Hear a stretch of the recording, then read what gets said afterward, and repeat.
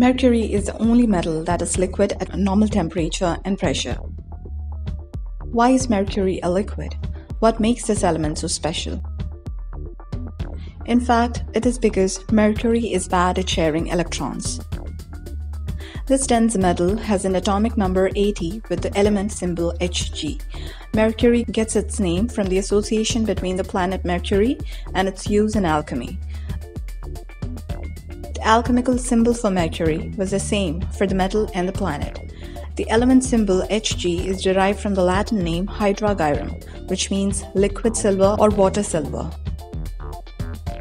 Most metal atoms easily share their valence electrons with other atoms.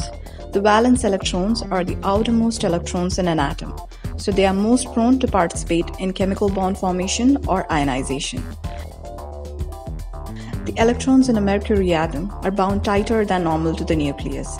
In fact, the electrons move so fast and close to the nucleus that they exhibit relativistic effects, as if they were heavier than slower moving electrons.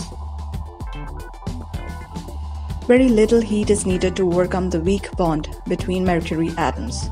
Due to the behavior of the valence electrons, mercury has a low melting point, is a poor electrical and thermal conductor, and does not form diatomic mercury molecules in the gas phase. Did you know the only other element on the periodic table that is liquid at room temperature and pressure is halogen bromine?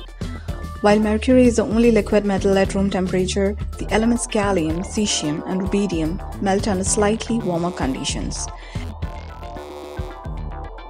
If scientists ever synthesize a sufficient amount of flerovium and copernicium, these elements are expected to have an even lower boiling point and perhaps melting point than mercury.